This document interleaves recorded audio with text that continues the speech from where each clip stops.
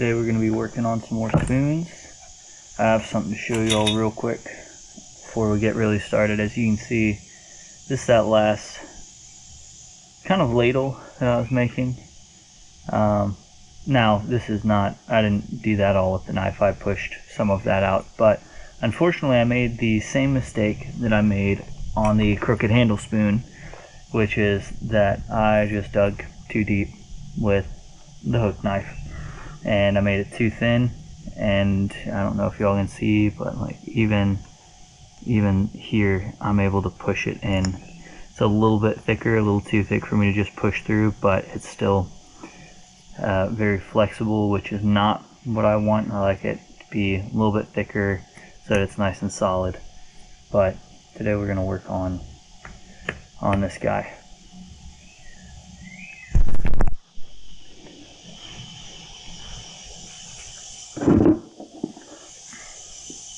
Okay, so with this one in mind, I'm going to try not to do that this time, but which is a shame because this one was turning out really nice, and with that stripe right through the middle, it would have been just gorgeous once it oiled up. It really would have made that pop, but that's firewood now, or just trash. So we're gonna get going on this bad boy, and hoping that with some of like this looks darker, I might be able to get some of that in there. I can also see, I don't know if you can tell, but that coloration right there is also kind of nice. So I'm gonna try and keep some of that in there, but I need to split it, which I've forgotten my mallet again, so I gotta go get that. I have my mallet now, as you can see, handmade by the way. And obviously it's not the prettiest, but since, you know, I had another one that was bigger, heavier, a little bit nicer made, but I split it in half, and so I thought I would make this one not as nice, especially since it gets so beat up. If I was doing, you know, very detail oriented, like hammering, very soft, you can make a nicer mallet, but it's just not worth it when you're using it just to smack on the axe. So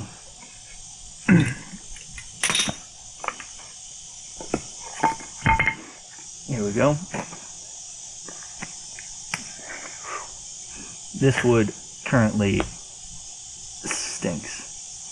It smells bad because I've had it soaking in a tub of water, and when you let the water go too long, it makes the wood stink.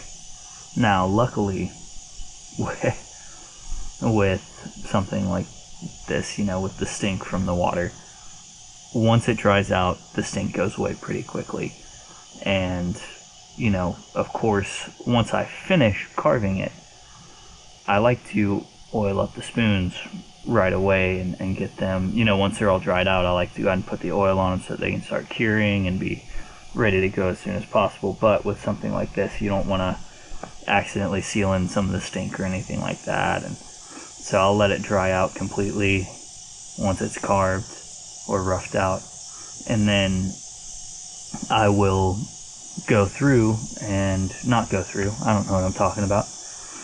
Then I'll make sure that there's no stink. I'll let it sit for a few days or however many days it needs for that stink to go away. But it's just a byproduct of letting it soak in the water. It gets a little stinky. There's nothing gross about the wood.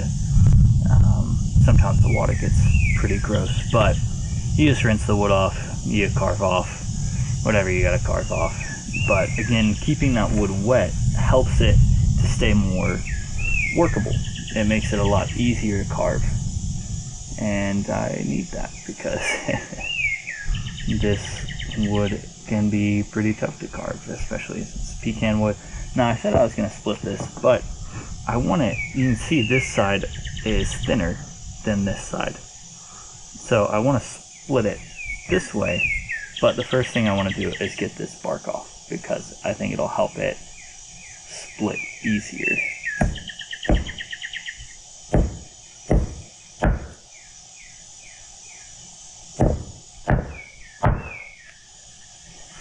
I'll use this because this bark does not come off as easy as some. Now some of that could be that it's still wet, but honestly, even though I was taking bark off a pretty dry piece of pecan, it just clung a little bit more. A lot of barks, like I do maple a lot, and if you get a good piece of maple bark or even oak bark, you can just like, and it peels away there. So I think the water has something to do with that. It could also be this little tiny guy right there, that little knot that was clinging on.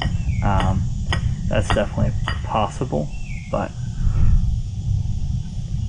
yeah, I think it may just be how the bark goes, because I've never carved pecan before I got this batch of pecan wood.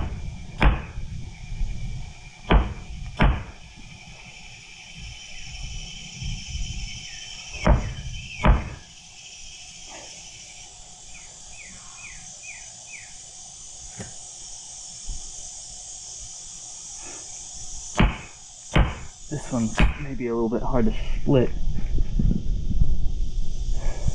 So we're gonna see though what we can do.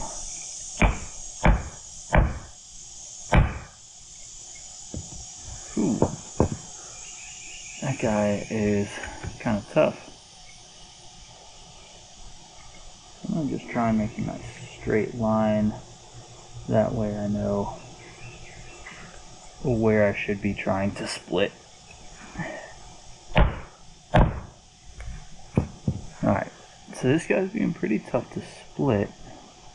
I don't remember why I kept it this large. Maybe I just didn't want to split it again or risk messing up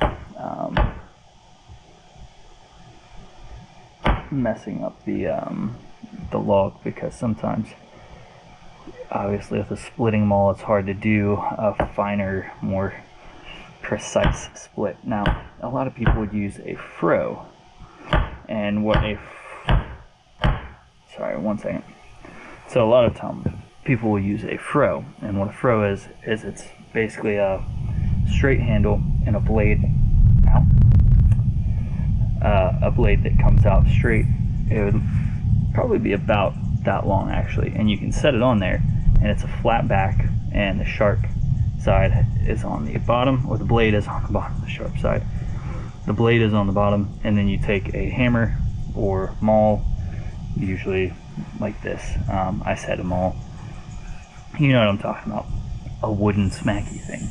And then you bam, bam, bam, and it helps you make nice straight splits in the wood, but I don't have one of those. So I use my carving axe, which is probably not the best for it, but it's a nice fine blade, and I think it can take it. So maybe one day I'll get a fro, but probably not.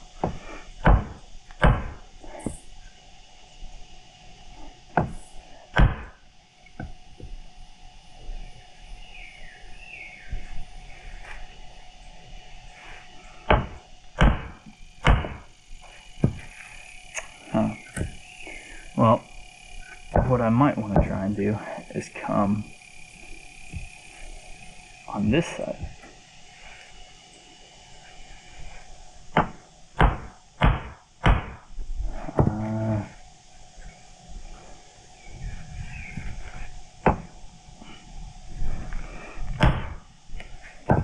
Let's see, sometimes if you like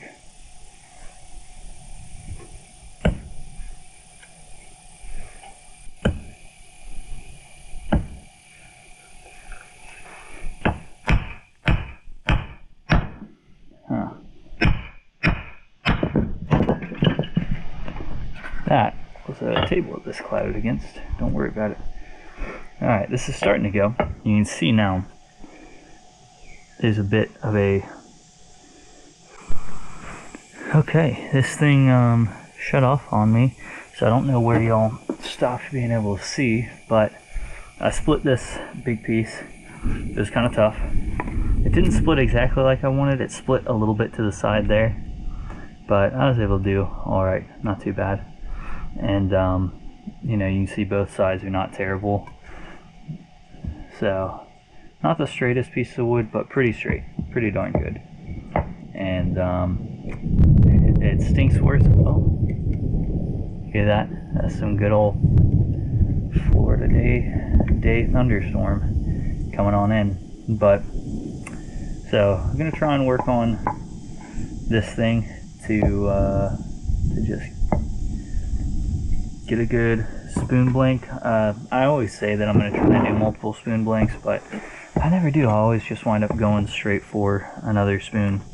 So, but I do want to sharpen this, and just on the strop, I have noticed that stropping is a lot easier than trying to use that puck. And the puck is very nice in a pinch, but usually if I just strop this thing semi-often, I can keep it nice and sharp with no need for that. And like I said, I'm just not that experienced with that puck, and so I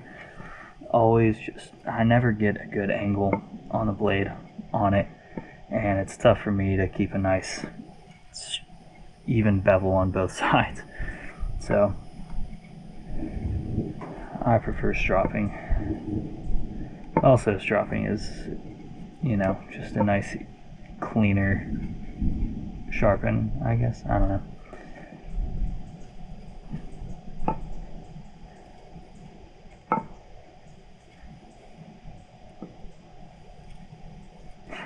Alright, there we go. So, here we go.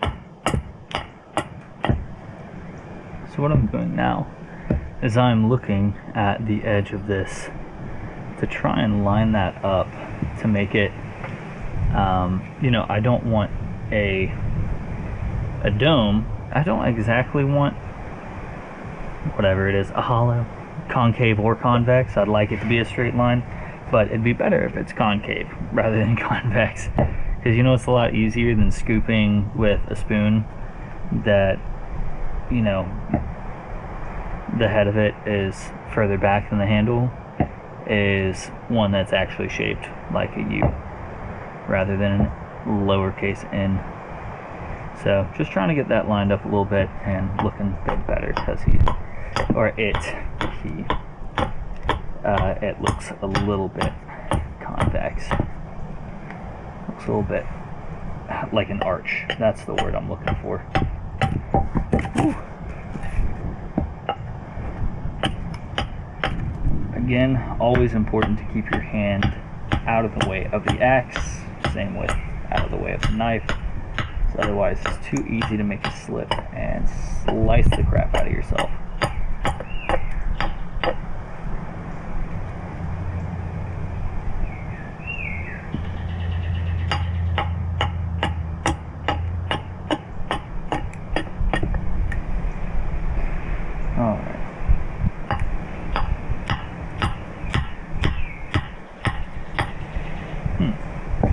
That obviously is where part of that knot was, because of the way that every time I try and cut down, it chips up, or it cuts really deep in and then gets caught right about there. So there's obviously some conflicting grain there, and that's okay. Sometimes that can help make a more interesting spoon, but it does make it harder to work the wood.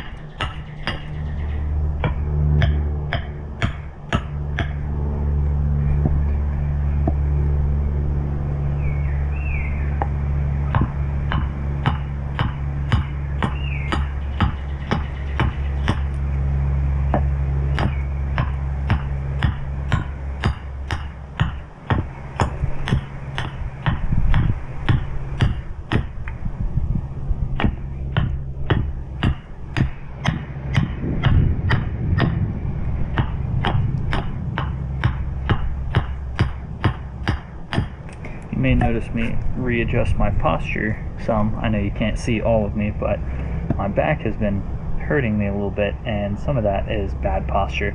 So I'm trying to be very mindful of that, but it's so tough when you get in the zone and working. I'm sure some of you know that if you're really working on something, really focus, kind of everything else can be hard to focus on. So you may notice me continually like straightening my back, might look a little bit weird, but just trying to prevent, you know, any seizing up of the back or anything like that, or any worse problems.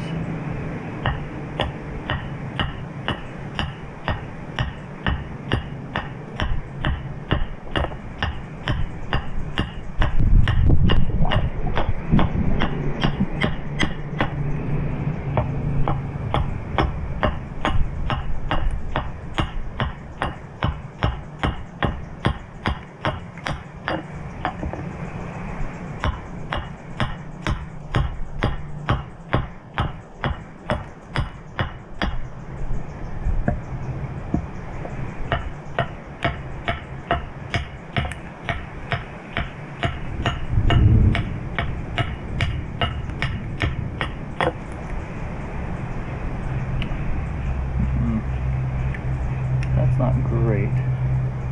That side is lower than that side, so gotta fix that.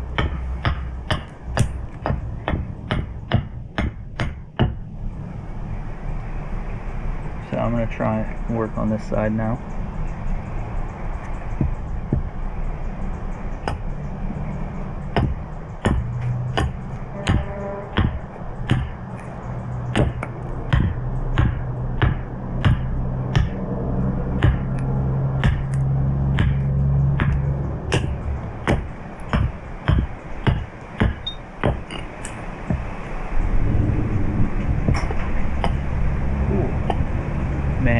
storm is blowing in quick. I say storm, it could turn into nothing. Sometimes it does. Sometimes we just get some wind and thunder, and then it's blue skies in about 5 minutes.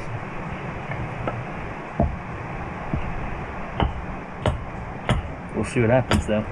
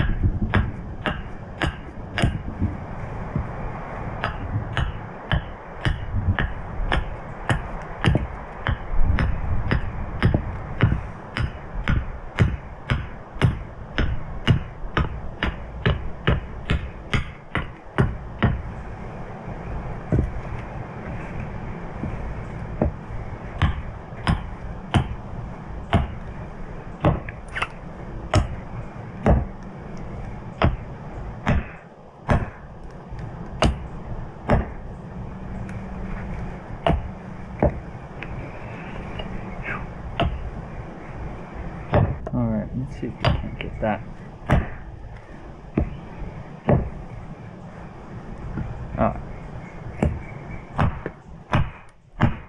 There we go. Sometimes you just gotta break out that mallet. There we go.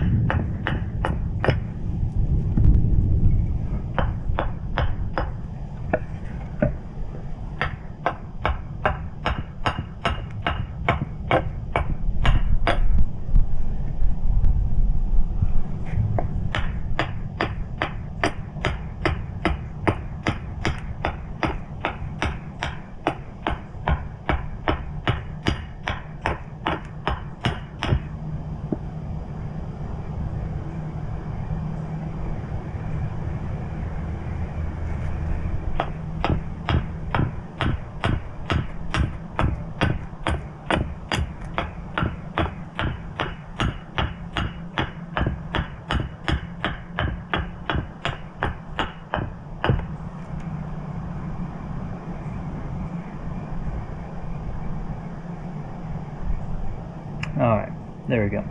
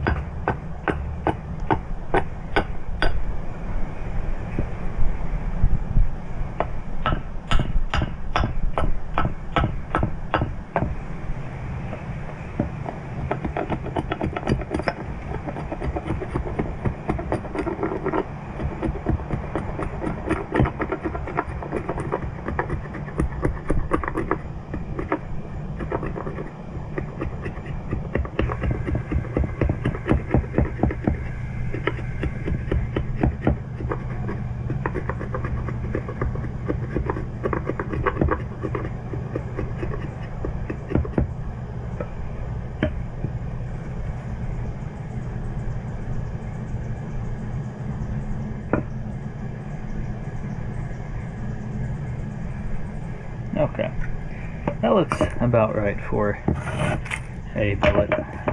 It's obviously it's got a lot of tear out. Tear out is when you get this kind of stuff where you, at least I'm pretty sure that's what it's called. That's what I call it, where you get those kind of strings of wood that will tear out and cause gouges.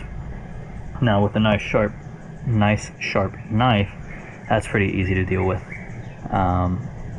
And you know, that's hard to do with the axe, not because the axe is not sharp. The axe is very sharp, but just because all the weight on it, and it's not meant for shaving off little fine pieces of wood. It's obviously meant for cutting off chunks of wood. So we'll do that later, but for now, what I want to do, alright, now I'm going to do this one. We're going to see how that goes. You can see all of that is where the wood split, and then I just pulled it apart because it was so close, and there's all of this, so we're probably gonna have to chop all of that off.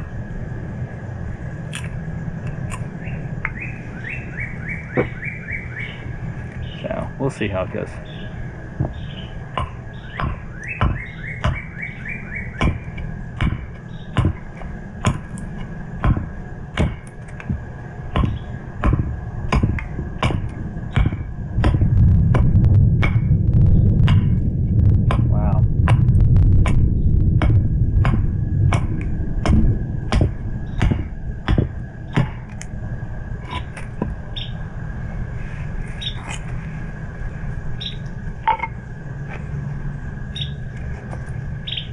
Sharpen a little bit more here.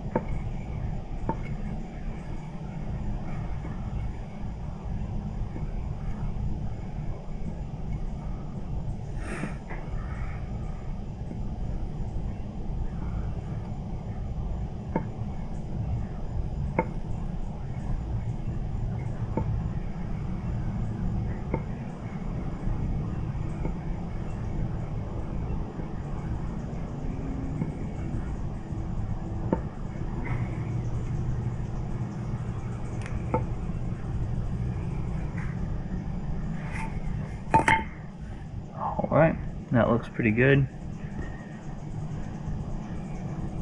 Oh yeah.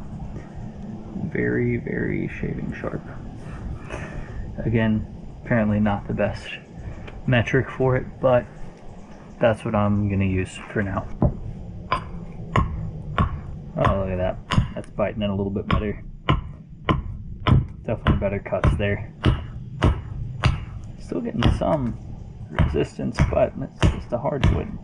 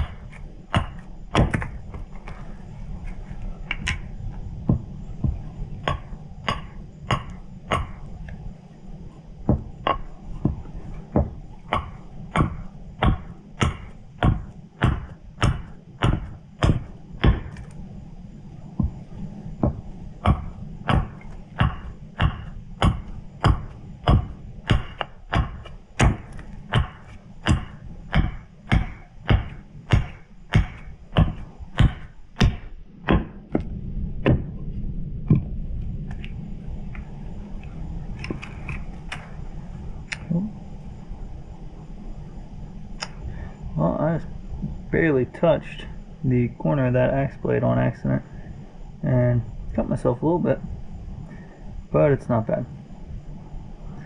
I don't know if I cut myself all the way. Oh, yeah, there it is. There's a little blood on there, but that's fine. Nothing bad, nothing serious.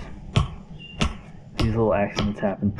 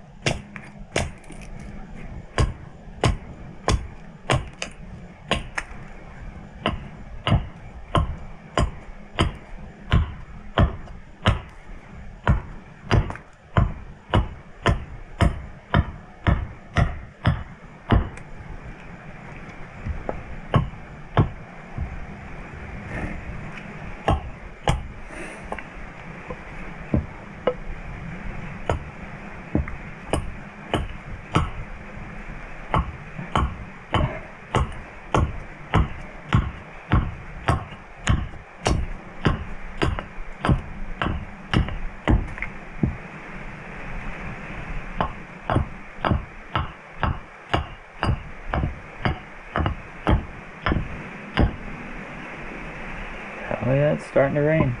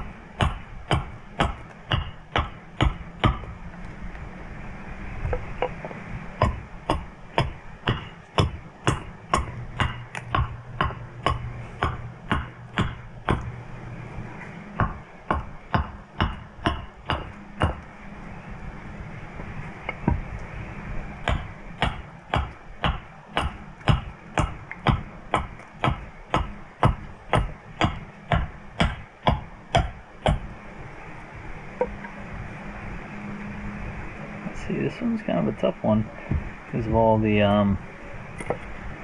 valleys and stuff there. Let's see.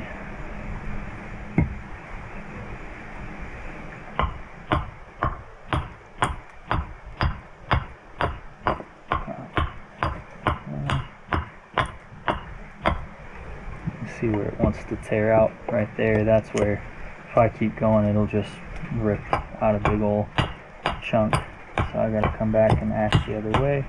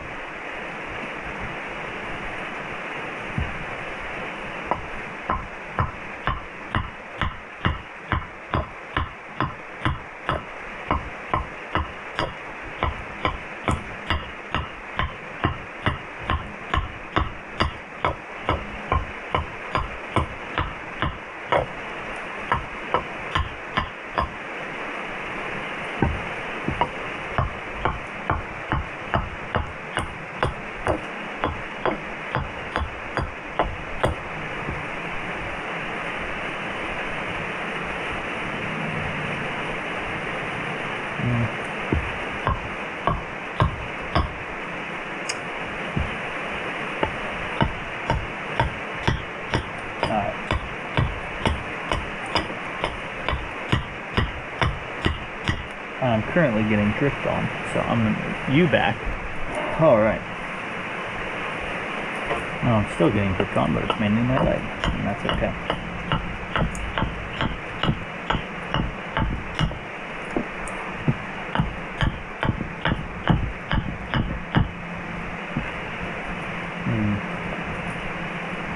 Okay, so what I have is a pretty straight piece of wood. It's pretty straight or flat from here and then about on, and that I think is going to work, because what I'll do is I'll make that the head of the spoon, and then I'll just carve off these parts that are not flat, and yeah, and I think that'll work.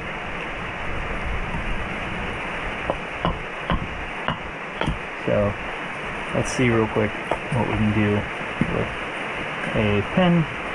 First things first, I usually like to make them about as long as wrist to elbow. I don't know if you can see that, but usually what I'll do is I'll do about that. And so that'll be the cutoff point, and I'm going to go ahead and do that. I'm going to go ahead and saw.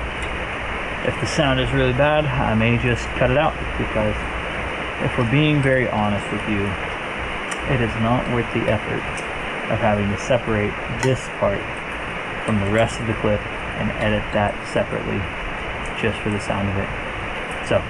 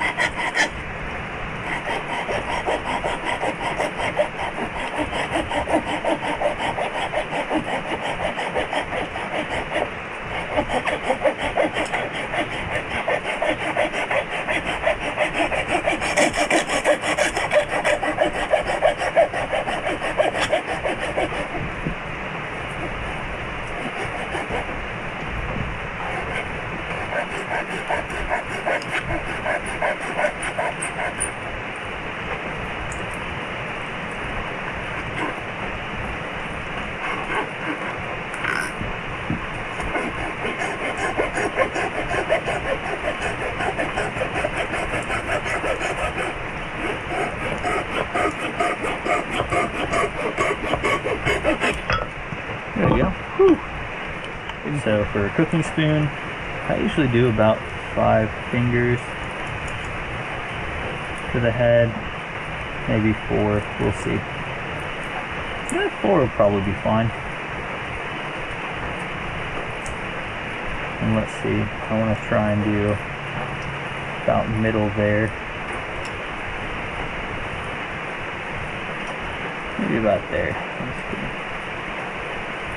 And then I'll do the same. I don't need to do it there. I want that to be the center line, so right there on that, I think would look nice. And you know what?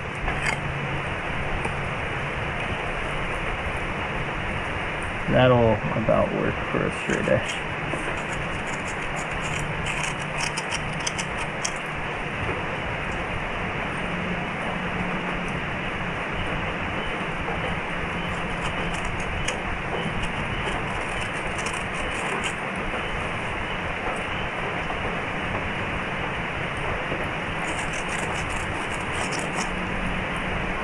There we go. That's a nice straight line down the middle. So let's see.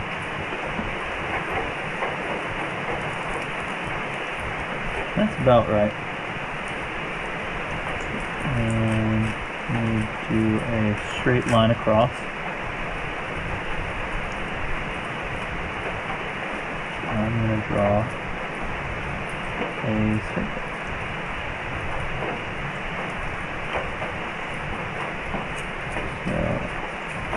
Really bring it far out there.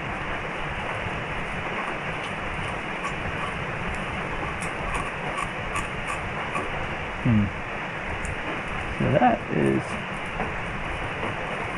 kind of goofy looking, but you know what? I think it'll be all right.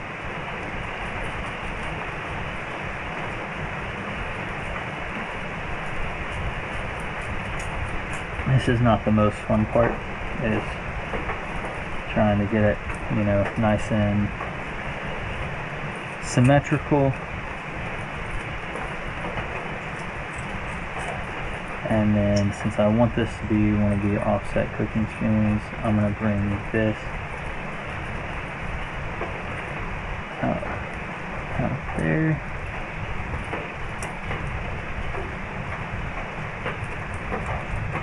So that's a good. That looks good. I think that'll be all right. Usually I make this about a finger wide.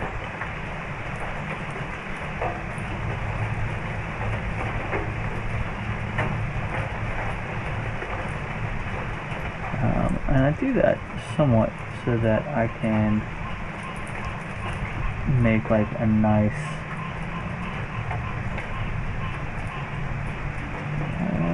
you know, make a nice thick handle at first, and then I will take it down from there. But doing that nice like thick handle at first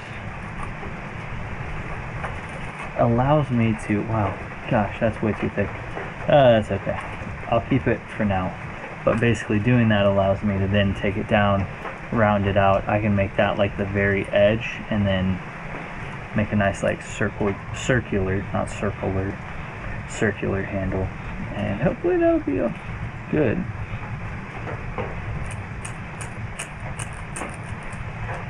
So now what I'm going to do, I'm going to take the saw and I'm going to saw into the thinnest part, which is going to be right at that corner. And what that'll allow me to do is split wood off and get almost the entire handle. I'll go a little bit higher. I think I might be a little bit far down on that. So usually what I'll do is I'll make a cut that goes right about to where I want it, and then I will even it out so that it's the same top and bottom.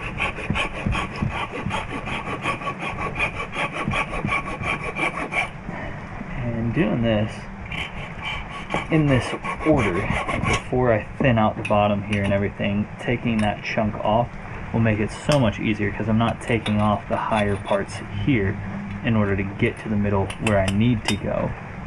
I'm just taking off the wood that I need to take off. And so it is helpful to do it this way, to kind of split off what you can.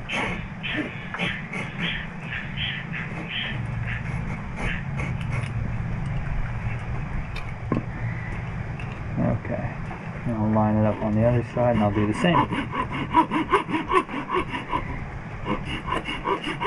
I don't have nearly as far to go on that side.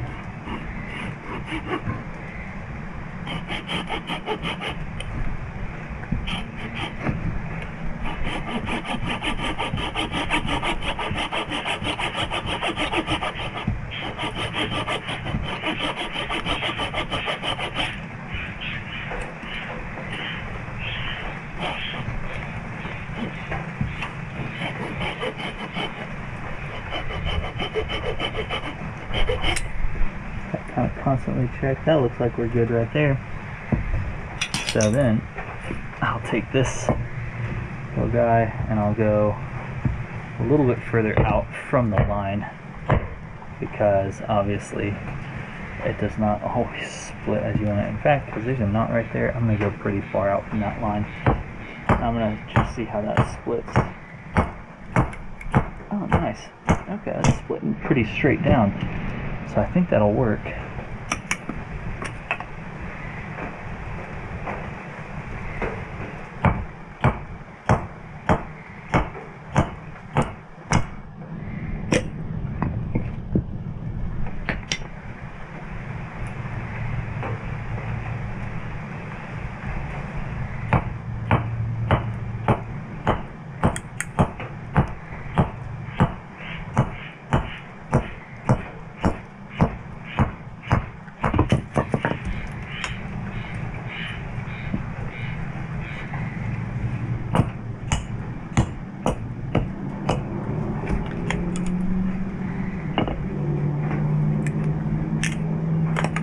That's pretty good. That's pretty good. So now we'll do the other side. The other side should split pretty straight as well, but I'm going to go a little ways out just to make sure.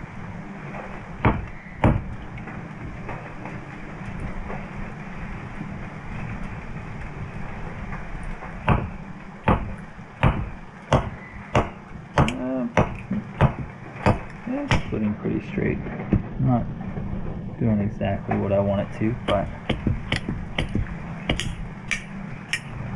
that's okay.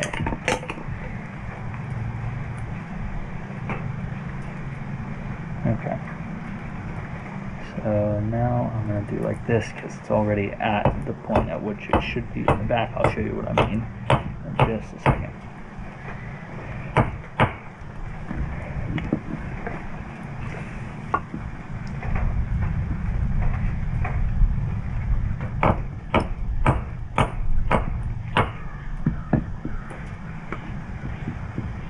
Okay. So, kind of like you can see right there, it's already met that saw line at the back. So I didn't want to go straight down again because I didn't want it to split into where the spoon head is supposed to be, because I want to be able to decide kind of how thick I want that to be when the time comes, instead of having it decided for me. So, yeah.